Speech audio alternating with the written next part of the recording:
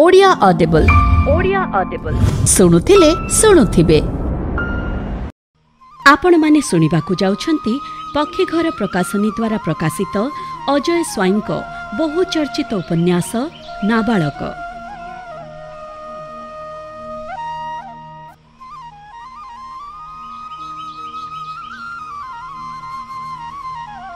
पक्षीघर प्रकाशनी बही सबु पाइबा पई आज ही जोगाजोग करंतु 32 मधुसूदन नगर भुवनेश्वर 1 फोन 9438559778।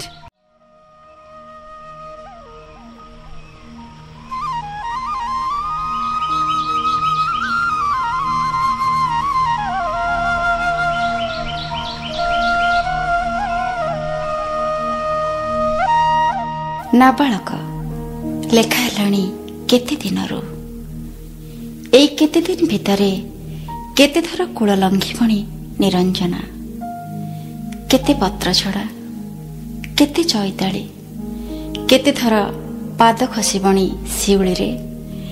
ता हिसाब किए रखिछि, किए मन रखिछि।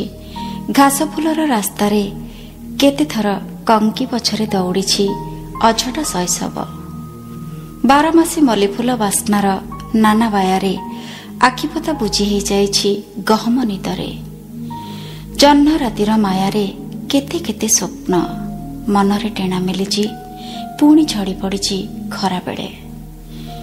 जोगीर केन्देरा सुररे अनिशत राणींकर लुहरे केमिति लेखा हेछि इतिहास, नाबालकर इतिहास।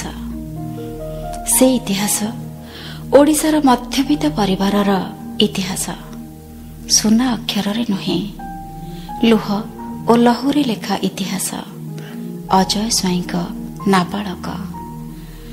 समकालर नस्टाल्जिक उपन्यास मानक भितरे बहुपठित ए उपन्यास को शुणन्तु औपन्यासिक अजय स्वाइन कंठरे।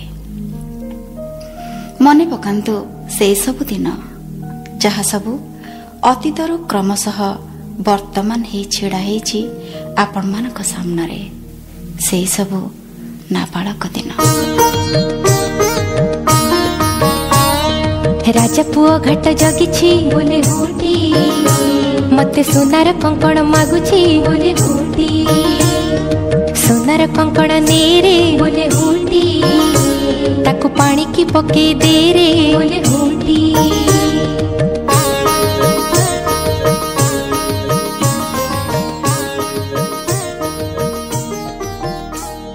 यही सबु कथा कहूथिबा बुढ़ी माँ एबे आकाशर तरा। से ही आमको कहूथिला मनुष्य माने मले आकाशर तरा हुंती। एबे जेते तरा सबु आकाशरे तरासुछंती सेगुड़ाक सबु मल्ला मनुष्यर आखि।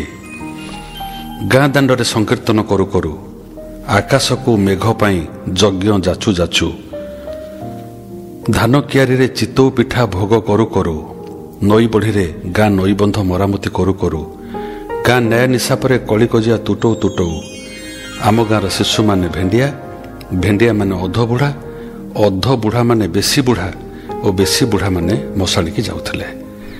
डाल मांकुड़ी बहु चोरी, डाबल पुआरु पुराणा साइकेल टायर गड़ा, तास लुडु पालू क्रिकेट जाए। मु सबुबले गाँटा को मन पकाउथली। हेले मो पई कोन थिला से गाँ रे? नई 10-12टा ओहଳ बरगछ, ठाकुर गादी, नईकूल अतड़ा खसुवा जगार माँ मंगला चौपाढ़ी, गाँ मुंड दलुआ पोखरी, ये सबुर आकर्षण किंतु मो मनर आस्ते आस्ते लिभि जाउथला। एई मने पकेइबा और भूलिबा भितरे मु वयस्क होउथली। जेतेबेले गाँ को फेरुथली सबु नाबालक दिनमान मोर मन पड़ुथला। मु केवल स्वगतोक्तिटे करुथली, आहा आउ काई से पिलादिन। आमे थिलु 2 भाई और 4 भौणी। तथापि आम बुढ़ी मार दुख थिला जे आमे बहुत कम थिलु। देवकीर अष्टम गर्भ ही कृष्ण थिले बोली से 12 झिंगास करुथिला बोऊ को। बोऊ किंतु अष्टम गर्भ धारण करबाकु थिला अक्षम। बापा आम माँ को बहुत भल पाउथिले, बहुत भी पिटुथिले। जानी जात्रा बोली नौथिले, राति संस्कृत शब्द रूप धातु रूप घोषौथिले। बोऊ आम मानू एकाठी खाइबाकु दौथिला। आमे सब खाइबा बेले कଳି करूथुलु। आम समस्त थिला बड़ भाई से आम मानक ता साध्य मते विधा चटकणी इत्यादि देकर आम रिंग लीडर थिला। आमे समस्ते राति एकाठी शोथुलु केवल कुनी की छाड़ी। कुनी तला सबुठु सान एणु से बो पाखे शोला और बो पाखे शोथु से गेली और गेली होइतबारु से फुलई। बो आम मानक गीत शुणाउथिला। सब टिकी टिकी पिला माने केमती जंगल भितर तपस्या फपस्या करी ईश्वर मानक लाभ करुथिले बोली गप शुणाउथिला। मु तपस्या कर ईश्वर को लाभ करे बोली दिने कहलारू बो आखिरे लुह भर्ती होगला। से कहला छी एमती अलक्षणा कटा तुंडे धरना ठाकुरे तते कोटी परमायु दिंतु। आ बुढ़ीमा सब बेले चिड़चिड़ होथब कौन ना कौन सब बेले करुथब सजना गछरु सांबला पोक मारुथब नहले चाउलरू गोड़ी बाछुथब नहले बो को संपुथब नहले को पड़ोशीर कुकुड़ा छुआ ता कोसला साग पटाली खुंटी देले बोली गाली करुथब नहले ता स्वर्गत स्वामी माने आम जेजू को मन पकईकि बाहुनुथब आम मानक पाखे पाइले खुशी जाउथब। और मत गाँ दुकान धूआं पत्र आने को अधुल्टे देकर पठाउथब मु सेथुरु 100 किटार धूआं पत्र आनी 100 किटार लेमन जूस आनिक लुचई थी। आमे सब भाई भौणी मैंने लेमन जूस खाइबु और बुढ़ी अंटारू पैसा केमिति लुचई ठकी आनी हब से संपर्क में षड्यंत्र करुथबु। आ बापा आमर बड़ बदरागी मनीष खाइबा बेले खाओ पढ़िबा बेले पढ़ खेलिबा बेले खेल शोइबा बेले शुଅ। पिला माने कोन एते बेल अबेल बुझी परिबे ए कथा किंतु बापा मोटे बुझी पारते नाही। आमर सब मने हुए बापा बोधे केबे भी आम पर पिला नथिले। अवश्य बापा आम उपर रागिबा बेले बो आम पटे थाए आ बुढ़ी माता आम पटे निश्चय थाए मात्र बो जदि आम पट निए से बापा पट हो जाए। बुढ़ी मारे दो मुहा नीति मते मोटे भल लगे ना। मु एक कथा बड़ भाई आगे कहबारू से मते बुझे दिए जे आम बापा बड़ बापा होचन से बुढ़ीर पुओ। आम सब एक कथार आश्चर्य हो आम जदि रेडुओ बजेबू बुढ़िया को बंद कर कहीं गोटे घाड़ू घाड़ू कर आम रेडुओ बंद करने को बाध्य। बापा हुकुम बुढ़ी माँ कथा को कहीं अमान्य करें। आम गाँ ठू 4 माइल दूर हाईस्कल बड़ भाई पढ़े। बो जिते कहला तापे गोटे साइकेल किणी दियो छुआटे एत बाट चली चली जाऊँगी बापा से मोटे कान देले ना बर कहले आउ 10 जन जाऊँ ना से एका जाऊँगी चलले सिना गोड़ शक्त हम। अथच बुढ़ी माँ दिने कहला हईरे कौन गोटे जंत्र बाहरी तादे कुनी कुनी मनुष्य मैंने खेल देखुं से तो गोटे आणुनु मु बुढ़ी दिने सीटा देखते बापा से सप्ताह गोटे टीवी आनिले। बुढ़ी माँ खुशी हो गला आउ कहा पर विरक्त है ना कि क्या संगे कली कला ना। बोटा थी आमर पूरा मफसली तार गड़जात अंचल बाप घर आमर मामू घर से मामू घर आसुले अजा और सपनी मामू। अजा पाटे सब बेले हस तांको बुजुली चंदन काठ छोट दर्पण माली और चंदन बोला गोटे ठाकुर फटो। अजा आसला माने आहु बो गोड़ तले लगे ना। बापा साइकेल धरी हाट को बाहरी पड़े। अजा देशी अंडा तरकारी पसंद। राति शोवा बेले अजा आमको शुणेबे गड़जात कहानी केमिति गोटे पाइक 10 जन गोरा साहिब को अटकई देला गोटे ठेंगा धरिकी पहाड़िया भूत प्रेत मैंने केमिति गछ प्रमाणे डेंगा होई थांती। हाड़बाई बोली गोटे प्रकार भूत केमिति खाइबा भात हांडी गुहमूत पकई दिए। आमे सब गप शुणी शोई पड़ा पर भी अजा काशुथिबे बो शोई नथिबो। अजा सह मामूहर विषय कथा हम। बड़ मामू केमिति आसाम जाई बासा होकर रहिले केवल सपनी मामूठी अजा को आशा हेले सपनी मामू खाली जात्रा पाटे मातिची कहे आजिकल जात्रारे भल पैसा। अजा कहे कहीं गोटे मनीष हेले ना मत निद लगी नथिबो मु उठिक अजा पाखु जीवी। अजा मत कोले बस बो कहे बुझिलु माँ ये नाती टोका दीपोटी हम ता आखि कहूची दीपोटी माने मु तो बुझीपारि ना खाली हसीदेवी। आ सपनी मामू आसिले आमर मजा ही मजा। बो सिना खाले तापर चिड़चिड़ होतब आ जिते सब जात्रा पार्टी डायलॉग ताको मारुथबो आम सपनी मामू। बापा कहे सपनी तो गोटे फार्म बुझी रही जा। सपनी मामू अट्टहास्य कर मु पुणी चाकरी भाई गोटे कलाकार को तुम चाकरी करने कौच असंभव। आम सब मन मन कहतु बाह सपनी मामू बाह कि डायलॉग मारिल मो। आ सपनी मामू बोर कथा गोटे फुटके उड़ेदब। बो भी आमर गोटे अजब मनीष। सपनी मामू ऑपरेशन रागुथब नहले से चूना माछ खाइबा को भल पाए बोली तापाई केउटो सार चूना माछ मगैथब ताकू सोरिष बटा देके रांधिथिब। मते सपनी मामू कहब बुझिलु टोका तो बो संगे मोर पटिलानी जदि सी टिके बापा को कहता से जमी फमी बिक्री 30,000 टंका दियंते तो देखंतु मो गोटे अपेरा पार्टी करी बंग बिहार ओडिशा रे केमते चांचल्य सृष्टि कर दियंते। छाड़ भाग्य नहीं ମୋତେ ବଙ୍ଗ ବିହାର ଓଡ଼ିଶା ପରି ଶବ୍ଦ ବଡ଼ ଅଦ୍ଭୁତ ଲାଗେ। ମୁଁ ସେଇଥିପାଇଁ ତ ସପନ ମାମୁଙ୍କୁ ଭଲ ପାଏ। ସପନ ମାମୁ ମୁଁ ଲୁଚେଇକି ସନ୍ଧ୍ୟାବେଳେ ବିଡ଼ି ଟାଣୁ। ମୋତେ କାଶ ହେଲାରୁ ସପନ ମାମୁ ମୋତେ ଗାଳି ଦିଏ, ଅନାଡ଼ି କାହାଙ୍କା, ଆରେ ବିଡ଼ିଟା ଠିକ୍ ସେ ଟାଣି ପାରୁନୁ, ଜାଣିଛୁ ନା ଯିଏ ନ ଟାଣେ ବିଡ଼ି ଧୂଆଁ ତା ମଉସ ଘୋଡ଼ା ମୁହାଁ। ବଡ଼ ଭାଇ କଲେଜରେ ପଢ଼ିଲା କଟକରେ, ମୁଁ ଗଲି ହାଇସ୍କୁଲ। ଅଜା କାଶି କାଶି ଦିନେ ମରିଗଲେ। ମୁଁ ଲଣ୍ଡା ହେଲି ଓ ସୂର୍ଯ୍ୟକୁ ତିଳ ତଣ୍ଡୁଳ ତର୍ପଣ କଲି। ଆମ ଆଈ ଯିଏକି ସଦାସର୍ବଦା ବହୁବିଧ ଅଳଙ୍କାରମାନ ପିନ୍ଧି ଦେବୀ ପରି ଦିଶେ, ସିଏ ଗୋଟେ ଧଳା ଲୁଗା ପିନ୍ଧି ମୋତେ କୁଣ୍ଢେଇକି ବହୁବେଳେ ଯାଏ କନ୍ଦାକନ୍ଦି କଲା। ମୋତେ ବି ଖୁବ୍ କାନ୍ଦ ଲାଗିଲା। ଆମ ବଡ଼ ଭାଇ କିନ୍ତୁ କାନ୍ଦିଲାନି, ତେଣୁ ମୁଁ ତ ଗାଳି ଦେଲି, ନିଷ୍ଠୁର। ସପନୀ ମାମୁଁ ସେବେଳକୁ ଚାଷବାସ ବୁଝାବୁଝି କରୁଥିଲା। ସେ ବି ଲଣ୍ଡା ହେଇ ବସିକି ବିଡ଼ି ଟାଣୁଥିଲେ ଉଦାସ ହେଇକିରି। ଅଜା ମରିବାର କେଇଦିନ ଭିତରେ ଆଈ ମରିଗଲା। ଏଣୁ ମାମୁଁ ଘର ସହିତ ଆମ ସମ୍ପର୍କ ଟିକେ କୋହଳ ହେଇଗଲା। ମୁଁ ହାଇସ୍କୁଲ ପାସ୍ କରି କଲେଜରେ ପଢ଼ିବା ବେଳକୁ ଭାଇ ଚାକିରି କଲାଣି ଦିଲ୍ଲୀରେ। ମୋ ତଳ ଭଉଣୀମାନେ ବାହାସାହା ହେଇଗଲେ। ବଡ଼ ବାପାଙ୍କ ଝିଅ ସଖୀ ନାନୀକି ତା ଶାଶୁଘର ଲୋକ କିରୋସିନ ଢାଳିକି ପୋଡ଼ିକି ମାରିଦେଲେ। ବଡ଼ ଭାଇ ଟେଲିଗ୍ରାମ ପାଇକି ଦିଲ୍ଲୀରୁ ଆସି ପହଞ୍ଚିଲା ଓ କେସ୍ କରିବାକୁ ବାପାଙ୍କୁ କହିଲା। ବଡ଼ ବାପା କିନ୍ତୁ ନାସ୍ତି କରିଦେଲେ, କହିଲେ ତା କାଳ ପୁରିଗଲା, ସେ ଚାଲିଗଲା। ବଡ଼ ଭାଇ ରାଗିଲା, ସେମାନଙ୍କୁ ଇଂଲିଶରେ ଗାଳି ଦେଲା। ତା ପରଦିନ ଚାଲିଗଲା ଦିଲ୍ଲୀ। ମୁଁ କଲେଜ ହଷ୍ଟେଲରେ ରହିଲି। ସେଠିକା ପରିବେଶ ମୋତେ ମୋଟେ ଭଲ ଲାଗିଲାନି। ମୋ ବାପାଙ୍କୁ ଚିଠି ଲେଖିଲି, ତମେମାନେ ଓ ଗାଁ ବହୁତ ମନେ ପଡ଼ୁଛ, ଭାବୁଛି ପାଠ ନ ପଢ଼ି ଗାଁକୁ ଚାଲିଯିବେ। ବାପା ମୋ ଚିଠିର ଉତ୍ତର ନ ଦେଇକରି ସିଧା ଆସି ହଷ୍ଟେଲଟେ ପହଞ୍ଚିଲେ। ବୋଉ ତାଙ୍କ ହାତରେ ପଠାଇଥିଲା ମୁଢ଼ି ଓ ଆରିସା ପିଠା। ମୋ ସାଙ୍ଗମାନେ ପିଠା ଖାଇଲୁ। ମୋର ବୋଉ ମନେ ପଡ଼ି କାନ୍ଦ ଲାଗିଲା। ବାପା ମୋ ମୁଣ୍ଡକୁ ତମ ଛାତିରେ ଆଉଜେଇ କହିଲେ, ଆରେ ତୁ ପାଠଶାଠ ପଢ଼ି ସିନା ମଣିଷ ହେଲେ ମୋ ନାଁ ରଖିବୁ, ଗାଁ ନାଁ ରଖିବୁ। ତୋ ବୋଉ ମଧ୍ୟ କଥା ଚାହେଁ। ତତ୍କ୍ଷଣାତ୍ ମୋର ବୋଉ ଉପରେ ରାଗ ହେଲା। ଏତେ ପୁଅ ଝିଅ ଜନ୍ମ କରି କାହାକୁ ପାଖରେ ରଖିବାକୁ ତ ଇଚ୍ଛା ହେଉନି। ସବୁ ଅପାମାନେ ସାନ ଭଉଣୀମାନେ ବାହା ହେଇ ଗଲାବେଳେ ବହୁତ କାନ୍ଦିଥିଲେ। ବୋଉ ବି ସେମାନଙ୍କ ସହ ସୁର ମିଳେଇକିରି ବହୁତ କାନ୍ଦିଥିଲା। ହେଲେ ସେମାନେ ଶାଶୁଘର ଗଲା ପରେ ବୋଉକୁ ଭୁଲିଗଲେ, ବୋଉ ବି ସେମାନଙ୍କୁ ଭୁଲିଗଲା। ଏବେ ବୁଝିଲି ବୋଉ ମୋତେ ପୁଣି ଭୁଲିବାକୁ ଆରମ୍ଭ କଲାଣି। ଏକଥା ଭାବିଲି ସିନା, ହେଲେ ବାପାଙ୍କୁ କହିପାରିଲେ ନାହିଁ। ବାପା ସ୍ଲିପର ଘୋଷାଡ଼ି ହଷ୍ଟେଲ ଛାଡ଼ିଲେ। ମୁଁ ତାଙ୍କୁ ଛାଡ଼ିବା ପାଇଁ ବସ୍ଷ୍ଟାଣ୍ଡ ଆସିଲି। ବାପା ବସ୍ରେ ବସିଲେ। ବସ୍ ଛାଡ଼ିବା ବେଳକୁ ବାପାଙ୍କ ଆଖିରେ ଟଳମଳ ହେଉଥିଲା ଲୁହ। ମୁଁ ବୁଝିପାରିଲିନି, ବାପାଙ୍କ ପରି ନିଷ୍ଠୁର ଲୋକମାନଙ୍କ ଆଖିରେ ବି ଲୁହ ଥାଏ। ବାପା କ'ଣ କାନ୍ଦୁଥିଲେ କାହିଁକି?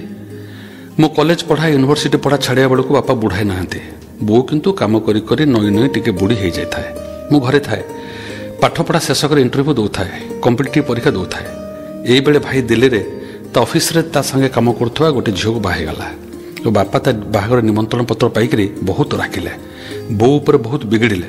କହିଲେ, କ'ଣ କହିବେ ମୋତେ ଗାଁ ଲୋକେ, ସାହି ପଡ଼ିଶା ବନ୍ଧୁବାନ୍ଧବ, ପୁଅ ଝିଅ ଜ୍ୱାଇଁ ମାନେ ଜାଣିବେନି, ଆମେ ଜାଣିବୁନି, କି ବାହାଘର ଇଏ, ମୋତେ କ'ଣ ବୋଲି ସେ ଭାବିଛି କି? ଯା, ମୁଁ ତ ଏଇ ମୁହୂର୍ତ୍ତରେ ତେଜପୁତ୍ର କଲି।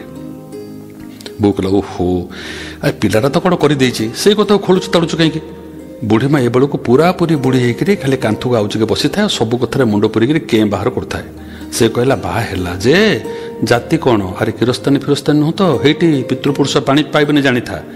ବଡ଼ ବୋଉ ଢଗ ମିଳିଲା। କଥାରେ ନାହିଁ 12 ଜାତି 13 ଗଲା, ବୈଷମ୍ୟ ହେଲେ ସବୁ ଗଲା, ଯେଉଁ ଜାତି ହଉ। ଆମର ବୋହୂ ହେଇଗଲା ପରେ ତ ଆମ ଜାତି ବଂଶର ହେଇଗଲା ନା। ବୁଢ଼ୀମା କହିଲା, କେମନ୍ତ? ଏମିତି ସନ୍ଧ୍ୟା ହେଲା ପରେ ଯାଇ ବାପା ଶାନ୍ତ ପଡ଼ିଲେ। ବୋଉ ମୋତେ ରାତିରେ ବଡ଼ ଭାଇ ପାଖକୁ ଚିଠି ଲେଖିବାକୁ କହିଲା ଯେ, ଲେଖେ, ତା ବାହାଘର ଖବର ଶୁଣି ଆମେ ବହୁତ ଖୁସି, ତୁ ବୋହୂକୁ ଶୀଘ୍ର ଆଣିକିରି ଆ। ବୋଉ ମୋର ଏମିତି ଅଦ୍ଭୁତ। ସେ ସବୁ ଜାଣୁଥିବ, ଭୁଲ ଟିକେ ବୁଝୁଥିବ, ହେଲେ କାହା ମନରେ କେବେ ଦୁଃଖ ଦେବାକୁ ଚାହିଁବନି। ମୋର କିନ୍ତୁ ଭାଇ ଉପରେ ବହୁତ ରାଗ ହେଉଥିଲା। ଭାଉଜ ସ୍ନେହରୁ ମୋତେ ଜାଣେ ସେ ବଞ୍ଚିତ କରିଦେଲା। ହଁ, ଚିଠି ପାଇ ବଡ଼ ଭାଇ ଭାଉଜକୁ ଆଣିକି ଆସିଲା। ଭାଉଜ ତ ଓଡ଼ିଆ ଠିକ୍ରେ କହିପାରୁନଥିଲେ। ବୋଉ ଭାଉଜଙ୍କୁ ବହୁତ ଗେଲ କଲା। ତା ବେକରୁ ହରଡ଼ ଫାଳିଆ ମାଳ ବାହାର କରି ଭାଉଜଙ୍କୁ ପିନ୍ଧାଇ ଦେଲା। ହାରଟା ଥିଲା ମଫସଲି ଡିଜାଇନର। ବୋଉ ଜାଣିପାରି କହିଲା, ଏଇଟା ନିଦା ସୁନାରେ ତିଆରି, ତୁ ତାକୁ ନୂଆ କରି ତୋ ପସନ୍ଦରେ ଗଢ଼େଇ ଦଉ ମା। ଭାଉଜ ବେଶ ଖୁସିରେ ଫୁର୍ତ୍ତିରେ ଏଘର ସେ ଘର ହେଲେ। ବୁଢ଼ୀମାକୁ ଯେମିତି ଭାଉଜ ଗୋଟେ ଶାଲ୍ ଦେଇଦେଲେ, ବୁଢ଼ୀମା ଭାଉଜଙ୍କୁ ପଠାଇକିରି କହିଲା, ଆହା ମୋ ଲକ୍ଷ୍ମୀ ପ୍ରତିମା ବୋହୁରାଣୀ। ବାପା ଜାଣିଲେ ଭାଉଜ ବ୍ରାହ୍ମଣ ଘରର ଝିଅ। ତଥାପି ବଡ଼ ଭାଇକୁ କିଛି କଥା ନ କହି ବାଲିପଟ ଗାଡ଼ିଆକୁ ମାଛ ମାରିବାକୁ ଚାଲିଗଲେ ଜାଲ ନେଇକରି। ବଡ଼ ଭାଇ ବାପାଙ୍କୁ କ'ଣ କହିବ ବୋଲି ନୁଗୁଡ଼ ମୁଗୁଡ଼ ହେଉଥାଏ। ମାତ୍ର ବାପାଙ୍କ ରାଗ ଦେଖି କିଛି କହିପାରୁନଥାଏ। ବାପା ମୋତେ ଡକେଇ ପଠାଇଲେ। ବାପା ଓ ମୁଁ ସାଙ୍ଗ ହୋଇକରି ମାଛ ଧରିଲୁ। ବାପା କହୁଥାନ୍ତି, ତାରି ବାହାଘର ପାଇଁ 4 ବର୍ଷ ହେଲା ପୋଖରୀରେ ଜାଲ ପଡ଼ିନଥିଲା। ମୁଁ କିଛି କହୁନଥାଏ। ବାପା ଏମିତି ଅଦ୍ଭୁତ। ବାପା ସେଦିନ ଅନେକ ରାତି ଯାଏ ଅଗଣାରେ ଚୌକିଟା ପକାଇ ବସିଲେ। ବୋଉ କେତେବେଳକୁ ବାପାଙ୍କ ପାଖକୁ ଯାଇ କହିଲା, ଆଜି ଶୋଇବନି ନା କ'ଣ? ବାପା କିଛି କହିଲେନି। ବୋଉ ବାପାଙ୍କୁ ହଲେଇ ଦେଇ କହିଲା, ଶୁଭୁନି ନା କ'ଣ ମ? ଓ ଚିତ୍କାର କଲା, ତମ ଦେହରେ ଏତେ ତାତି, ତମେ ଥଣ୍ଡାଟାରେ ବସିଛ? ବାପା କହିଲେ, ଟୋକାଟା ଏତେ ଦିନ ପରେ ଆସିଥିଲା, ତାକୁ ପଦେ କଥା ବି କହିଲେନି, ଚାଲିଗଲା। ଆଉ ପୁଣି କେବେ ଆସିବ ତାକୁ ଜଣା। ମୁଁ ରାତିରେ କବିରାଜ ଡାକିବାକୁ କହିବାରୁ ବାପା ମନା କଲେ। ବାପା ମୋ ଆଗରେ ବସିଥାନ୍ତି ଯେମିତି ଗୋଟେ ଅଛିଣ୍ଡା ଅଙ୍କ।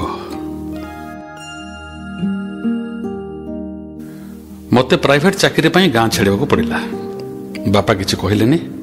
ବୋଉ ଖାଲି ଶୁଁ ଶୁଁ ହେଇକି କହିଲା, ହଇରେ ଏତେ ଗୁଡ଼େ ପାଠ ପଢ଼ିକି ହାକିମ ଟିକେ ଜଜ୍ଟେ ହେଲୁନି, କୁଆଡ଼େ ବାହାରି ଯେ ରହିବୁ, ଖାଇବୁ କ'ଣ ପିଇବୁ କ'ଣ? ମୁଁ ହସିକି କହିଲି, ସବୁବେଳେ ଗୋଟେ କାଞ୍ଚୁ କ'ଣ, ମୁଁ କ'ଣ ଛୋଟ ପିଲା ହେଇଛି? ବୋଉ ଆଉ କିଛି କହିଲାନି। ଗାଁ ଠାକୁରାଣୀଙ୍କ ଧଣ୍ଡାମାଳ ସିନ୍ଦୁର ଆଣିକି ସୁଟକେସ୍ ରଖିଲା। ମୁଁ ସୁଟକେସ୍ ଧରିକି ବାହାରିଲି। ପଛକୁ ଫେରି ଚାହିଁଲିନି, ଜାଣିଥିଲି ବୋଉ ନିଶ୍ଚୟ କାନ୍ଦୁଥିବ। ବାପା ମୋ ସାଙ୍ଗରେ ବସଷ୍ଟାଣ୍ଡ ଯେ ଆସିଲେ, ମୋତେ 500 ଟଙ୍କା ଦେଲେ। କହିଲେ, ଦେହ ପାକୁ ଜଗି ଚଳିବୁ, ଟଙ୍କା ପାଇଁ ବ୍ୟସ୍ତ ହେବୁନି, ଦରକାର ହେଲେ ଚିଠି ଲେଖିବୁ। ନୂଆ ଜାଗା, ନୂଆ ପାଣି ପବନ ଦେହରେ ନ ଚଳିଲେ ପଳେଇ ଆସିବୁ। ଚାକିରିଟା ବଡ଼ ନୁହଁ, ବଡ଼ ହେଲା ଶରୀର। ଶାସ୍ତ୍ର କହିଛି, ଶରୀର ମାଧ୍ୟମ ଖଳୁ ଧର୍ମ ସାଧନମ। ବସ୍ ଆସିଲା, ବସ୍ ଛାଡ଼ିଲା। ମୁଁ ବସ୍ କଡ଼ ଝରକା ବାଟେ ବାପାଙ୍କୁ ଚାହିଁଲି। ବାପା ହସୁ ନଥିଲେ, କାନ୍ଦୁ ନଥିଲେ, କିଛି ବି କରୁନଥିଲେ। କେବଳ ବାପାଟିଏ ପରି ଛିଡ଼ା ହେଇଥିଲେ ରାସ୍ତା କଡ଼ରେ। ବଡ଼ ଭାଇ ଦିଲ୍ଲୀ ଗଲା ଦିନ ବି ବାପା ଏମିତି ଛିଡ଼ା ହେଇଥିଲେ ରାସ୍ତା କଡ଼ରେ। ମୁଁ ପିଲାଟେ ହେଇଥିଲି, ତଥାପି ମୋତେ ଶାସନ କରୁଥିବା, ପିଟୁଥିବା ବଡ଼ ଭାଇ ବସ୍ରେ ବସି ଗଲାବେଳେ ମୋତେ ବି କାନ୍ଦ ମାରିଥିଲା। ମାତ୍ର ବାପା କାନ୍ଦି ନଥିଲେ। ଆମ ଘରକୁ ଫେରିବା ବାଟରେ ବାପା ମୋତେ କହିଲେ, ତୁ ବି ବମ୍ବେ କି ମାନ୍ଦାରଜାରେ ଚାକିରି କରିବୁ, ବଡ଼ ଲୋକ ହବୁ, ତୁ ଯିବୁ ଉଡ଼ାଜାହାଜରେ। ମୁଁ କହିଲି ନା। ତଥାପି କୁହୁଡ଼ି ଘେରିଛି ଚାରିଆଡ଼େ। କୁହୁଡ଼ି ଭିତରେ ହଜିଗଲେଣି ବାପା। ମୁଁ ଟିକେ ଗାଁ ଦଣ୍ଡା ପାଟ ଆଡ଼େ ଚାହିଁଲି ଓ ସଚ୍ଚି ରାଉତରାୟଙ୍କ କବିତା ମନେ ପକାଇଲି। ବୋଉ କଥା ମନେ ପକାଇଲି। ବୋଉ ଏବେ ରୋଷେଇବାସ ଛାଡ଼ି ବସିଥିବ ଚୁପଚାପ। ବାପା ଫେରିକି ଥକା ମାରି ବସି ପଡ଼ିବେ ପିଣ୍ଡାରେ। ବୋଉ କିଛି କହିବନି, ଖାଲି ଶୁଁ ଶୁଁ ହବ। ବାପା ତାଙ୍କ ନିଜ ଆଡ଼ୁ କହିବେ, ବସ୍ ଘଣ୍ଟେ ଡେରିରେ ଆସିଲା, ବସ୍ରେ ଚଢ଼େଇ ଦେଇକି ଆସିଲି। କହିଲି, ଦେହ ପାକୁ ଜଗି ଚଳିବୁ, ନହେଲେ ପଳେଇ ଆସିବ। ବୋଉ କିଛି ନ କହି ଠାକୁର ଘରେ ବସି ତା ନିଜ ଭାଷାରେ ଠାକୁର ଠାକୁରାଣୀମାନଙ୍କୁ ମୋତେ ଘଣ୍ଟ ଘୋଡ଼େଇ ପଣତ ଘୋଡ଼େଇ ରଖିବାକୁ ଗୁହାରି କରିବ ଢେର ବେଳ ଯାଏ। ହାଣ୍ଡି ଛାଡ଼ରେ ପଶି କ'ଣ ଦୁଇଟା ଭାତ ଫୁଟେଇବ, ଡାଲି ପୋଡ଼ି ଦେବ, ତରକାରୀ ଅଲଣା କରିଦେବ। ଯେଉଁ ବାପା ଖାଇବା ବେଳେ ବୋଉ ଉପରେ ଚିଡ଼ିଚିଡ଼ି ହେଉଥିବେ, ଯେତେ ଭଲ ହେଇଥିଲେ ବି କହିବ ଏଇଟା ଠିକ୍ ହେଇନି, ସେଇଟା ଭଲ ହେଇନି, ସେଇ ବାପା ଚୁପଚାପ ଦୁଇଟା ଖାଇ ଉଠିଯିବେ। ବୋଉ ସେ ତଣ୍ଟିରେ ପଚାରିବ, କ'ଣ ଭଲ ଲାଗିଲାନି କି? ବାପା କହିବେ, ନାଇଁ ସବୁ ଭଲ ହେଇଛେ, ପେଟ କାହିଁକି ଭଲ ଲାଗୁନି। ଦ୍ୱିପହରେ ଖଟରେ ବାପା ଶୋଇ କିଛି ନା କିଛି ଗୋଟେ ପଢ଼ୁଥିବେ, ତାଙ୍କୁ ନିଦ ହେଉନଥିବ। ଯୋଗୀଟିଏ ଦାଣ୍ଡ ଦୁଆରେ ଗାଉଥିବ, ଭଜୁକି ନାରାମ ନାମରେ କୁମର, ଜପୁକି ନାରାମ ନାମ, ଭଜେ ନ ପାରିଲେ କୂଳ ଚନ୍ଦ୍ରମାରେ। ବୋଉ ପଣତ କାନିରେ ପୋଛୁଥିବ ଆଖି, ବାପାଙ୍କ ଆଖି ବି ପୁରିଯିବ ଲୁହରେ। ଯୋଗୀ ଘଣ୍ଟେ କାଳ ଗାଇବ ଟୀକା ଗୋବିନ୍ଦ ଚନ୍ଦ୍ର, ବୋଉ ଆଖିରୁ ଲୁହ ସରିବନି, ଗୋବିନ୍ଦ ଚନ୍ଦ୍ର ଗୀତ କିନ୍ତୁ ସରିଯିବ। ବସ୍ ଡେଇଁଯିବ ଗଛ ପରେ ଗଛ, ଗାଁ ପରେ ଗାଁ, ସହର ପରେ ସହର, ଛକ ପରେ ଛକ। ପୁରୁଣା ମଣିଷଙ୍କୁ ଓହ୍ଲେଇ ଦେଇ ଭୁଲିଯିବ, କେତେ ନୂଆ ମଣିଷକୁ ଡାକିବ ଆସ ଆସ। ମୁଁ ମୋ ଚାକିରି ଜାଗାରେ ଓହ୍ଲେଇବା ବେଳକୁ ରାତି 7ଟା। ଅଥଚ ଏ ଲମ୍ବା ସମୟ ମୋତେ କିଛି ଲାଗିବନି। ମୁଁ ଓହ୍ଲେଇ ପଡ଼ି ରିକ୍ସା ଧରିବି। ରୂପଶ୍ରୀ ମୋତେ ଭଲ ପାଇଥିଲା ତା ଆଡ଼ୁ, ଚିଠି ବି ଲେଖିଥିଲା ପ୍ରଥମେ ତା ଆଡ଼ୁ। ରୂପଶ୍ରୀ ସୁନ୍ଦରୀ, ସେଇ ଫାର୍ମର ସେ ଥିଲା ଷ୍ଟେନୋ। ସେ ହିଁ ମୋତେ ପ୍ରଥମେ କହିଥିଲା, ଏଇ ପ୍ରାଇଭେଟ୍ ଚାକିରି କରିବ ନା ଆଉ କ'ଣ ପାଇଁ ପ୍ରିପେୟାର ହେଉଛ? ଏବଂ ରୂପଶ୍ରୀ ମୋତେ ପ୍ରଥମେ ତା ଟିଫିନ୍ ଖୋଲି ଖାଇବାକୁ ଦେଇଥିଲା, ମସଲା ଦିଆ ଅଣ୍ଡା କଷା ପରଠା। କହିଥିଲା, ବାପା ବୋଉଙ୍କଠୁ ଦୂରେ ରହିଛ ବୋଲି ଭାବନା ଯେ ତୁମେ ଏତେ ବଡ଼ ପୃଥିବୀରେ ଏକା। ମୋର ସେଇବେଳେ ସତକୁ ସତ ବୋଉ ମନେ ପଡ଼ିଲା। ମୁଁ କିନ୍ତୁ ଲୁହ ଲୁଚେଇ ଦେଇ ହସିଲି। ରୂପଶ୍ରୀ କହିଲା, ସତରେ ତୁମ ହସ ଖୁବ୍ ସୁନ୍ଦର। ପ୍ରତି ଛୁଟିରେ ମୋ ଘରକୁ ଆସୁଥିଲି। ବଡ଼ ଭାଇ ତ ପ୍ରାୟ ଆସୁନଥିଲା। ତାର ଗୋଟେ ପୁଅକୁ ଗାଁରେ ନିମୋନିଆ ହେଇଥିଲା। ତା ପରର ପିଲାଟାକୁ ଆଣି ଗାଁକୁ ଆସିବାକୁ ଭାଉଜ ମୋଟେ ରାଜି ହେଉନଥିଲେ। ବାପା ଭାଗବତ ପଢ଼ୁଥିଲେ ସେଦିନ ରାତିରେ। ମୋ ଛୁଟି ସରିଯାଇଥାଏ। ବୋଉ କାନ୍ଦିବାରୁ ଆଉ 2 ଦିନ ରହିବାକୁ ପଡ଼ିଲା। ବାପା ପଢ଼ୁଥିଲେ 10ମ ସ୍କନ୍ଧ। ବସୁଦେବ ଝଡ଼ ବର୍ଷା ରାତିରେ ଗୋଟେ 5 ଗୁଣିଆ ଟୋକେଇରେ ଜଗତର ନାଥଙ୍କୁ ମୁଣ୍ଡେଇ ପାରି ହେଉଥାନ୍ତି ନଈ। ବାସୁକି ଫଣା ଟେକିଥାଏ ବସୁଦେବଙ୍କ ମୁଣ୍ଡ ଉପରେ। ବାପାଙ୍କ କଣ୍ଠ ଭାରି ମଧୁର। ବଡ଼ ବାପା ଥିଲେ ସଂକୀର୍ତ୍ତନ ଗାୟକ ନାମଜାଦା। ସେ ଚାହୁଁଥିଲେ ବାପା ସଂକୀର୍ତ୍ତନ ଗାଆନ୍ତୁ, ମାତ୍ର ବାପା ସେସବୁରେ ମାତିଲେ ନାହିଁ। କାଳେ ସେବେଳର ପରାଧୀନ ଓଡ଼ିଶାରେ ମହାତ୍ମାଙ୍କ ଡାକରାରେ ଆମ ଆଖପାଖ 5 ଖଣ୍ଡି ଗାଁରେ ସେ ଜାତୀୟ କବି ବୀରକିଶୋରଙ୍କ ଗୀତ ଗାଇ ଗାଇ ମୁଠି ଚାଉଳ ସଂଗ୍ରହ କଲେ। बड़ बापा एसबुरे बापा बिगड़े कहले तू गोरा सरकार आम चलती ठाकुर विरुद्ध लगिचु मोटू भी नहीं जा। बापा हसिले कहले तुमर तो सब संपत्ति बाड़ी घर द्वार तुम सब नियो हेले गोरा गुड़ा जदि चलती ठाकुर तेज आम जगन्नाथ कौन। बड़ बापा चुप हो गले किछि बेल पर से कहले हौ तोर जहाँ होछि ता कर। बापा सेमती निविष्ट हो पड़ुता भागवत। बो एरुंडी बंद कांथ को आउची सुँ सुँ कांदु थाए और कान लुह पोछु थाए। मु शुई शुई बापा स्वर को कान डेरी थाए। यही बेले मत निद लगी जाए। निद भांगा बेलू कंस देवकी अष्टम गर्भर कन्या को आनी दर्पण शिला कचेड़ा बसला। बो कहला से बंद कर रोषे सरला। बापा भागवत पढ़ा बंद कले। बापा और मो सांग होकर खाइलु। किछि बेल पर बापा प्रथम नीरवता भांगिक कहले चाकरीटा परमानेंट हबार आशा अच्छी ना नहीं। मो मुंड हलिया अच्छी जे मात्र टे डेरी हो पारे। बापा कहले चिंता करबनी भाईर कौन गोटे प्रमोशन होची चिठी देछि बोहूर आउ गोटे कौन पिला छुआ हम तू थर के दिल्ली जाऊनु एत बड़ सहर से एकला हो जाइए। मो मन मन रागी था भाई उपर कारण सी मो पाक खंडे भी चिठी दिए ना आ सब भावे जे पृथ्वी सब लोक बेसी जानी उपदेश दबार से एक्सपर्ट से बेले बेले मत बुढ़ा लोकटे पर लगे देखा सतरे कौन बड़ भाई खुशी हम हूँ तो सारा राति मत स्टॉक एक्सचेंजर यूनिट पिछा दर के बढ़ुची केमती को इन्शुरांस पॉलिसीटा लाभजनक से कथा शुणी शुणी बोर कर तार कौन पिलादिन गाँ आंब पणसर बाउला ऋतु डालमांकुड़ी खेल नई पहरा राति अधिया लुचि लुचि नई पारि होकर आर गाँ मेलन को यात्रा देखी जावा कथा मन थब सपनी मामू अजा बो बापा एम एत गुरुत्वपूर्ण थे ताले से कहीं जो भाई पाकू बापा कहीं लुह दलदल हो कहे अरे मुझे बुढ़ा बयस आउ कौन तुम मान पाक एत बार जापरि तमें मैंने सीना निज इच्छा आस बुढ़ा बुढ़ी देखीज बापा एमती कहे अधक्षारू उठिजे अगणार खरा दिनिया मल्ली गचर फूल भर्ती अगणा सारा मल्ली फूलर बास्ना मु खटियाटे पकई तापर बसिकी चाहिए आकाश को पिलादिनू आकाश जेमती थिला आज भी अच्छी ठीक सेमती अविकल जेतिकी तारा थिले आज भी सेतिकी एते बेसी परिवर्तन हैनी टिके भी बदलनी। मुझे बसी थाए बो आसला बो आसी पाखे बसला कहला चंचल बोहटे नहीं आसुनु मु बुढ़ी बस बसिकी बहु परसा खाइबी ना मल्ला जाए खटुथेबी मत निद लगे लगे आसुए मु मन मन हसिले बो पुणी पचरा तत्ते पूरा कौन शुभुचा ना कर तत्पूरा कौन कहली मुझे कहली मुझे कौन काला ही बो कहला जदि कह व्यवस्था करूँ मुझे कहीं मुझे कौन झीटे खोजी पाइबी बो चुप हो गला आउ कि कहलानी मु निजक दोषी बोली भाविली मोर बोधे बो को एक कहवा बोधे उचित नाला बो चाहूला बहुटे ता पाखे पाखे रहू संठना शिखु घर कथा जंजाल सब जानू ताको भागवत पढ़ी शुणाऊ पाउंजीर रुमझुम्रे घरटा गीत गाया पर शुभू मु भी से चाहूली भाई परी बापा बों एकुटिया कर छाड़ी जावाक मोर इच्छा नाला मोटामोटी भाई परी मु निष्ठुर नथिली। गाँ छाड़ी सहर को मो चाकरी जगह फेरवा बेले बापा भी सबुथर पटे छाड़क आसते बसस्टाण्ड एथर बापा बाटर बेसी किसी कथबार्ता कले ना मत लगिला बापा बोते बेसी टिके बुढ़ा हो जाइछन्ते। रूपश्री कहला मु आ पारुनी घर बड़न मत बेलू बेल असह्य कर दूची मो ऊपर सब दायित्व मत एथर मुक्त कर प्लीज। मु कहले देख रूप एबे हठात कौन करी हबो मु भी तो प्रस्तुत नहीं मत बापा पाक चिठी लिखा पड़ो अनुमति आने पड़ो। रूपश्री आखि छल छल मो बापा पाक चिठी लिखिली जे आगामी छुट्टी मो गाँव को जाऊँगी। रूपश्री मो संगे गाँव को आसवा जिद कला मु मना कर पार्लिनी। रूपश्री मो संगे गाँव को आसला बस स्टाण्ड अपेक्षा करथिले बापा। रूपश्री बापा पाद धूली नेला मो रूपश्री संपर्क में चिठी लिखि नी बापा आश्चर्य मत चाहिए मत अड़ुआ लगे। रूपश्री कहला मोन रूपश्री आमे दुहे गोटे ऑफिस रे काम करूँ एबे तो 5 दिन लंबा छुट्टी अच्छी मु आपण घर को माने आपण गाँ को ये ताल तमालखेरा गाँ को देखा चली आसले। बापा आखिरे हसिले आमे 3 जन चली था सरू हिड़ उपर हिड़ कड़े कड़े हिड़मिची फुल हसुए।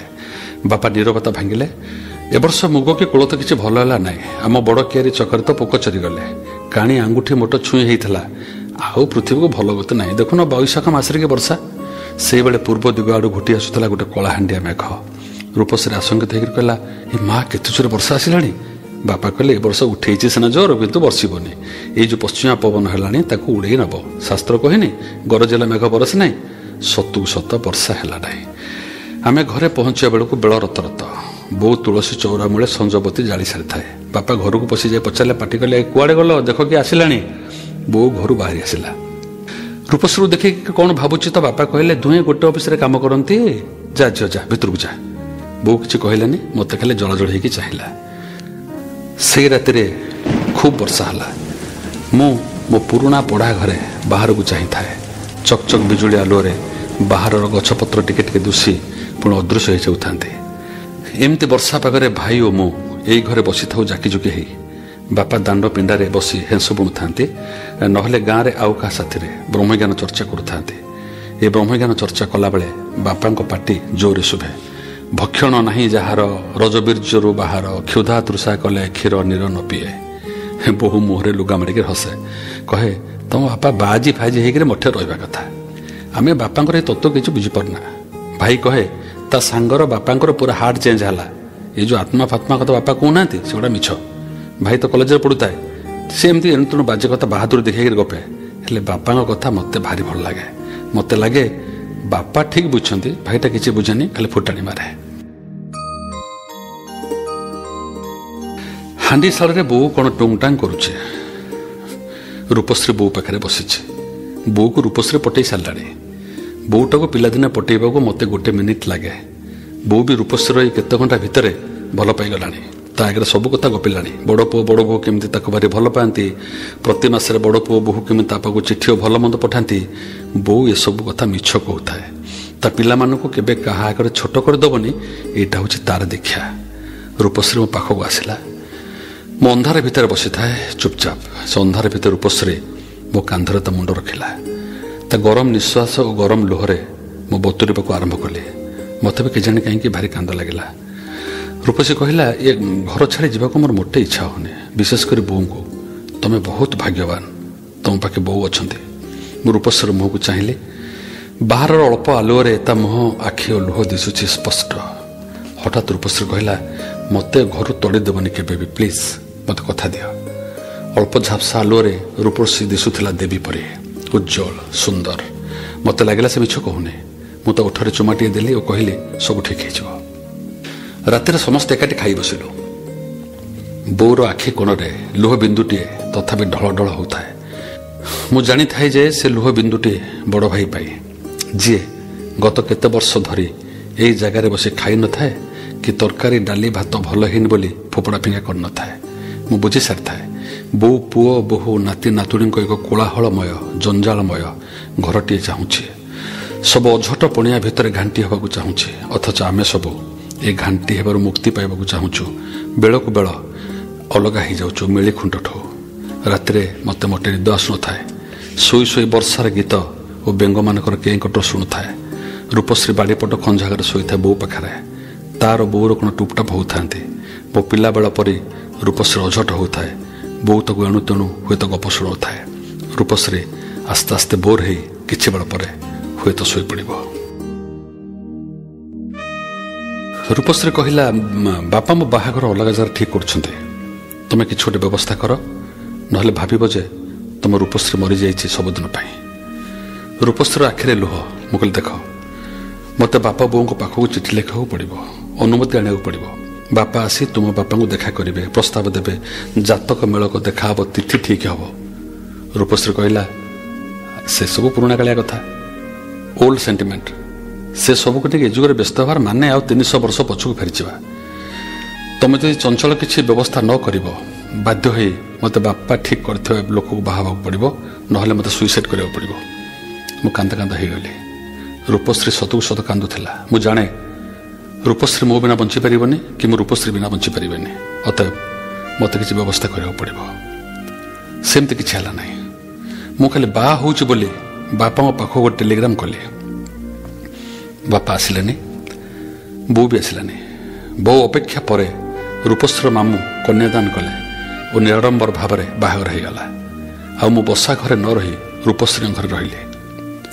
ରୂପଶ୍ରୀର ବାପା କହିଲେ, ପୁଅ, ତମ ବାପା କ'ଣ ଏଡ଼େ ନିଷ୍ଠୁର? ପୁଅ ବାହାଘରକୁ ବି ଆସିଲେନି।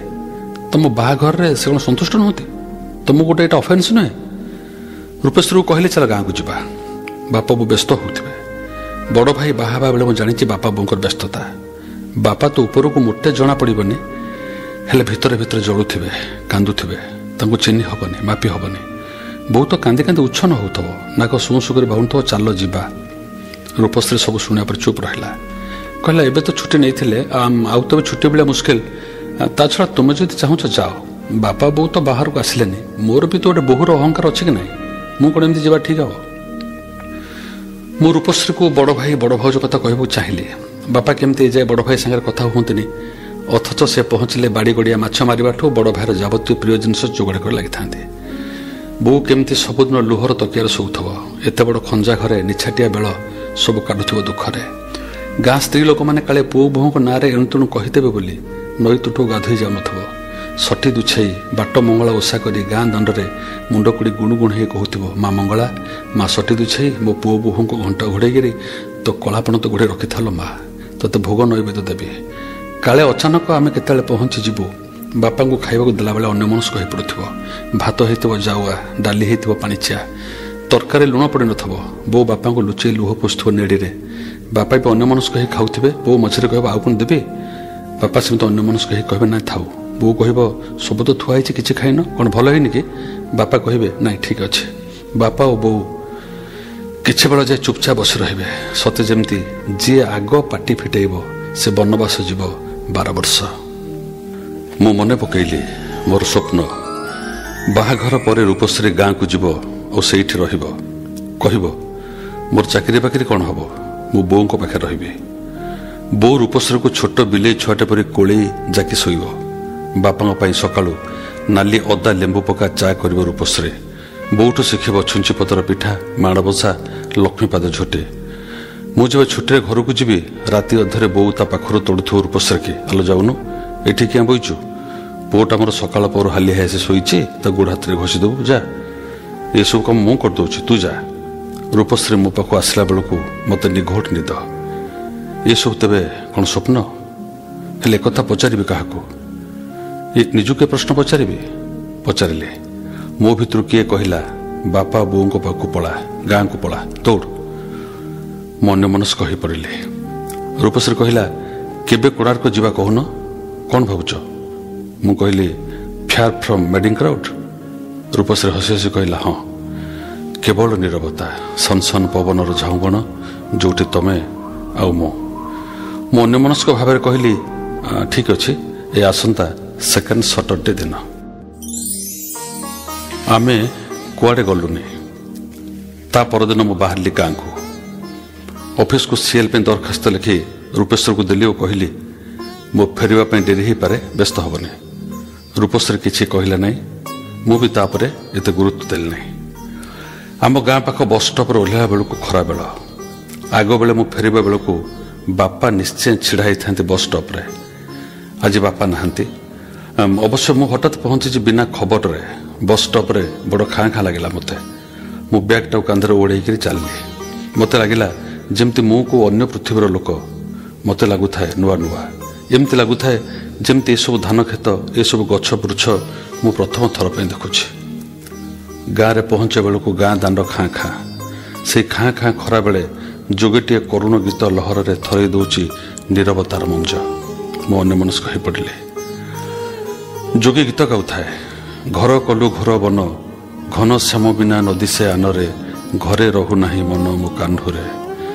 ଥନ ଭାଙ୍ଗି କ୍ଷୀର ଦେଲି, ଥବିର କାଳକୁ ଏହା ଦେଖିଲି, ଥୟ କିଛି ନ ଜାଣିଲି ମୋ କାହ୍ନୁରେ। ମୁଁ ବୁଲି ପଡ଼ି ଦେଖେ ତ ବୋଉ କେବେଠୁ ଆସି ଅଧା ଆଉଜା କବାଟ ପାଖେ ଛିଡ଼ା ହେଇଛି। ପଣତ କାନିରେ ଲୁହ ପୋଛୁଛି। ସେଇବେଳେ କହିଲା ଯୋଗୀ ପୁଅ ତୁ ଯା, ତା ବାପା ଶୋଇଛନ୍ତି, ଆଉ ଦିନେ ଆସିଲେ ଗାଇବ। ବୋଉ ମୋତେ କହିଲା ତୁ ଏ ପିଣ୍ଡାରେ ବଇଛୁ, ମୋତେ ଡାକନ୍ତୁ ନାହିଁ। ମୁଁ ଘର ଭିତରକୁ ଗଲି, ପ୍ୟାଣ୍ଟ ସାର୍ଟ ବଦଳିଲି। ବୋଉ ରୋଷେଇ ଘରେ ବସି ଶାଗ ଭାଜିଲା। ମୁଁ ପଚାରିଲି ବାପା? ବୋଉ କହିଲା ଶୋଇଛନ୍ତି। ଆଉ ତାଙ୍କ ଦେହ ଆଜିକାଲି ଭଲ ରହୁନି। ଆଉ ତୁ ଏକା ଆସିଲୁ? ବୋହୁ ବୋହୁ କାହିଁ? ତୋ ବାହାଘର ଚିଠି ପାଇବା ପରଦିନଠୁ ତୋ ବାପା ଭଲରେ ଗଣ୍ଡେ ଖାଇବି ନାହାନ୍ତି। ସପନୀ ମାମୁଁ ଏବେ ଆସିଥିଲା, ତାକୁ କଥା ପଦେ ବି କହିଲେନି। ପିଲାଟା କ'ଣ ଭାବିଥିବ କେଜାଣି। ମୁଁ ଯେତେ କହିଲି ପିଲାଟା କ'ଣ ଭୁଲ କରିଦେଲା ବୋଲି ତା କଥା ଧରିକି ବଇଛ। କହିଲେ ମୋ ବାପା ମୋତେ କାଉଁରିଆ କାଠି ହେବା ଶିଖେଇଛି, ଭାଙ୍ଗିଯିବି ପଛେ ନଇଁବି ନାହିଁ। ହେଲେ ଏଗୁଡ଼ା ତାଙ୍କ ଭିତର କଥା ନୁହଁ, ମୁଁ ଜାଣିଛି। ସବୁ ତଣ୍ଟି ଏପାଖ କଥା। ତୁ ତ ତୋ ବାପାଙ୍କୁ ଚିହ୍ନିଛୁ। ବାପା ସନ୍ଧ୍ୟାବେଳକୁ ଟିକେ ସୁସ୍ଥ ହେଲେ। ବୋଉ ମୁଁ ଆସିଛି ବୋଲି ବାପାଙ୍କୁ କହିଲା। ବାପା କିଛି ବେଳ ଗୁଁ ମାରିକି ବସିଲେ। ମୁଁ ଡରିକି ବାପାଙ୍କ ପାଖକୁ ଯାଉନଥାଏ। ଏ ଭିତରେ ବାପା ବହୁତ ସେଥା ଦୁଶ୍ଚାହାନ୍ତି, ଝଡ଼ି ବି ଯାଇଥାନ୍ତି। किछि बेल पर मुझे गली बापा को प्रणाम कली। बापा किछि बेल पर कहले बोहर कौन ऑफिस रे बहुत काम अच्छी ना बोह मो पर रागी ये बुढ़ाटा उपर। बापा आखिरे लेंजरा ना लुह। बापा कांदुछंती रागुना कहीं कहीं कहूना बदमाश अकाल कुष्मांड तोते पुओ बोली कहवा मत लाज माड़ुची कि पुओ तू बाहर जा घर तोते यही मुहूर्त में तेजपुत्र कली। मोर कहीं केबे पुओ नथिले केबे नाहंती मो आंठुकुड़ा ना। बापा एसबू किछि कहूना। बापा चुप हो जाइछंती। राति मो बापा चेयर रे बसिली अगणारे। जह्न बादल लुचुकाली खाल अगणारे फाले आलुओ फाले अंधार। बापा तेबे कौन एठी बसी आलुओ अंधार खेल देखती। देखि देखि कटई सारे जीवन तमामर सुख दुख और स्वप्न। मु आकाश को चाहिए पिलादिने कदवा केमिति एठी मु एका बसी थिबे नहले प्राय खरादिन राति बुढ़ी माँ आम भाई भौणी मानू कोଳରେ पुरई को बुढ़ी असुरुणी कथा को शगड़ चक आखि भलिया भूत कथा को पोखरीराज घोड़ा कथा आम कहूब हेले ता कथा न शुणु आम सब शोई पड़ुलु। ये अगणा कणरे बो मामू घर आनी रोई मल्ली गछरे वर्ष सारा मल्ली फूल भर्ती। ये मल्ली गछ देखी बो बेले बेले कांदे। मु पचारे कहे तो अजा कथा मन पड़ुछि। अजा पार्टीर पाकुआ मधुर हस हस मुहटे मन पड़ी पुणी मिलैगला। बापा शोइछंती। बो कहला 3 मास हम बापा ये चेयर बसी नाहंती। एठी बसी बसी बापा 60 वर्ष जावतीय समस्या दुख हजम करछंती। बड़ भाईर बाहागर कथा शुणी प्रथम बापा रागिकी तो तेजपुत्र कली कही ढेर राति जाए ये चेयर बसते। भाई भाउज गला दिन भी बापा बसी ढेर राति जाए केबे कांदी नथिले भांगी पड़ी नथिले बरं कही तुम मैंने कौन भावुच मु तुम मान बोझ हेबी केबे नुह मो हाथ गोड़ चलुवा जाए तुम मान केबे भी लदी हेबेनि रे बापा मैंने आ जो दिन हाथ गोड़ न चलो से दिन मरीजी। बापांकर अहंकार नहीं बापा जाए बंचिंट से चेयर उपर बसी मु ढेर बेले जाए कांदिली। जह्न बुड़बारू आकाश आहरी केते तारा सोरिषटे पकेबा जगह नहीं। आहा एडे सुंदर चित्र चांदुआ परी आकाशटे आम उपर कौ कालू टंगा होती आज जाए ताको निबिड़ भाव देखी नी। बापाकर काश शुभुनी बोधे बापा शोई पड़े। मु चेयर उठिली बापा शोवा घर को गली। बापा शोइछंती चुपचाप। मु तांको पाखरे बसिली कपाल हाथ मारिली। ठंडा लगेगा बोधे ज्वर ओह्लई गलानी। धीरे धीरे डाकिली बापा बापा बापा चुपचाप। मो बापा को जोर हल्ई दे डाकिली बापा बापा बापा नीरव। मु चित्कार कली बापा बो बापा कहीं किसी कहूना। बोर छाई आसला हली हली बापा पाखे बसला पथर होगला। मो पागल हो गली चित्कार कली मते सबू तारार ना कही शुई पड़च। मु जानी तुमको सबू तारार ना जना ना तुम गोटे ठक बापा मिछ बापा मो पर रागिच। बो मो बापा आमको त्रिभुज कर सकाल है मो बो कोड़े मुंड रखी शोई थाए। बो मत कहला उठ तू कौन छोट पिला हो तोते सब करा पड़ो ना ने जा कका हरिका डाक। मु बो मुह को चाहिए अगाधुआ अमाजना जुआ सिंदूर छड़ा देवी मुह पर दुषु थाए बोर मुह से कांदु न थाए। बापांकर यही गुणटा बो या भर अख्तियार कर सारी थाए। मो कका और माल भाई मान डाकिली घर भीतर को नवापाई आसिया बेलू बो सेमती पथर होकर बसला। कका और मो बापा मुर्दार उठाया बेलू बो पाटिकला कहीं छुना बंचिंट कहीं छुना कही बापा को कुंडे धरी कांदिला। मो बो को बुझेली बोलो आ बापा नहांती। बापा क्रियाकर्म सारी मो बो को सांगे धरी सहर को आसिले। रूपश्री सब शुणला पर ढेर कांदिला और कहला मत टे शेष बेलू बापा को देखलनि। बो कि चुपचाप बसी थाए क्या सागर कथा हुए ना एमती मो सागर भी नुहे। मो दिन पचारि बो तत गण भल लगुनि। बो हसिला प्रथम थर पर कहला मत घर को नहीं चल बापा बहुत हैरान होते एका एका सारा जीवन लोकटा हैरान है एवं शांति रहा बेलू तू मत नहीं आसलु बापाटा परा मत घर छाड़ देगा। बोले बो तू से एका चलू केमतिका तोते डाक्तर ये देखिए रूपश्री अच्छी से तो दायित्व किए नब। बो हसिला द्वितीय थर पर कहला तू चिंता करना जानी तो बापा केमती रागी लोक मो सुनाटा परा मत ये रखना। रूपश्री कहला बो को मुंड बोधे खराब हो गलानी तांकु नहीं मेंटल हॉस्पिटल रो को डाक्तर को देखाओ। मु चित्कार कली चुप कर आउ थरे सेमती बो को कहबो तो देखिबो। रूपश्री चुप हो गला। मु तो एपरी आगुरी केबे कहि नथिली। रूपश्री अभिमान कला मते किंतु तो अभिमान अविचलित कर पालानी। मु से रातिटा छात ऊपर कटेली एका एका। बो भी सोई नथा राति सारा। सकाल हवा मात्र बो बाहरला। बो मते उठे गला उठ मते पर गाँव छाड़ देके आसो ना मत बस बसई दे मुझे चली मो कहीं तो डाके बाट बो तो एत जिदिया के नाला। मुठिली पैंट सार्ट पिंधि रूपश्री की कहली गाँ को जाऊँगी। रूपश्री केमती गोटे उदास स्वर पचारा केबे फेर मु कहली जानी नहीं। रूपश्री किसी कहलानी। बो मु बाहर गाँ को बाटर बस रे भी बो मो संगे पदे कथा हलानी। हेले घर माड़बारू से कांदिला बाहुनी बाहुनी। मु आश्वस्त हेली अंततः किसी कांदीदेले बो ठीक हो। बड़ भाई पाखक चिठी लिखुली से आसी पहुँचला। बो ताकू धरे कांदिला। बड़ भाई और मो कुंडा कुंडी होकर आम पिलादिन पर कांदिलु। रातिर बो पाखे शोलु। बो मन भूलिया बड़ भाई एणु तेणु बहुत कथा गपिला। बो तृतीय थर पे हसला कहला ताकू टे आनलुनी। तो पुओ को देखी तो बापा केते खुशी था बुझल। बापा माने तुम बापा तुम ऊपर केबे भी रागते ना। तुम सीना जान हेले मु देखी से तुम मान रागिले भी रात लुचे लुचे कांदती। केते भूल बुझेबन बापाटी माने। आम सब रात शोलु एकाठी। सका देखला बेलू बो आम पाखे ना। उठी पड़े देखिले बो अगणार बापा बसुवा चेयर उपर शोई पड़ी। मुझा पाखक दौड़चे देखे तो बो सतु सत पत्थर हो जाइए। मो बो को कोल को टाणी आनली। बड़ भाई बो को परीक्षा कर सारी छोट पिला पर चित्कार कला मो बो बोलो। बो ओठरे हसटे थाए। बापा मरवा परठू ता मुहर चतुर्थ तथा शेष हस। बड़ भाउज पिला माने दिल्ली आसिले। रूपश्री आसला। सपने मामू माई आसिले। झील जोई मैंने आसिले। बोर क्रियाकर्म करागला। तिल तंडुल अर्पण कर मु गुणुगुणई कहली बो मुंड बुड़े नई तर्पण बेले गाधोवा बेले बोर हाथ आउंसा परी नई पानी मो पिठी साउली देकर कहला तू कौन नाबालक होछु। रात मुझे एकला जाए बसली से चेयर रे। अगणा सारा बो हाथ रुआ मल्ली बास्ना। से दिन मल्ली गछ सारा लदी होता है फूल सत जमी हसु थाए। बो मो पिठी रूपश्री आसी हाथ रखिला।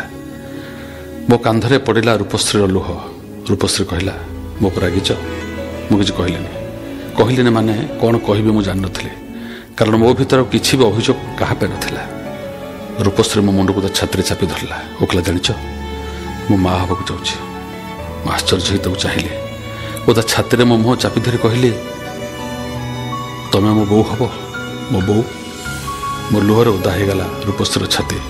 रूपश्री कांदु थाए। मो हो सारी थाए गोटे अझट पिलादिन। मल्ली बास्ना बेल को बेल कुहुड़ी हो आमको घोड़े पकाऊ थाए।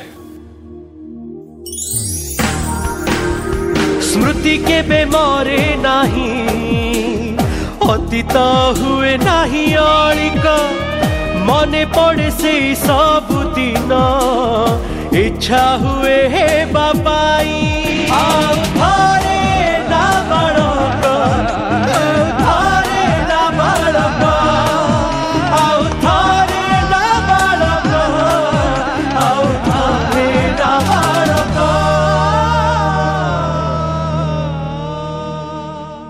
आज ही सब्सक्राइब करंतु ओडिया ऑडिबल। शुणुथिले शुणुथिबे।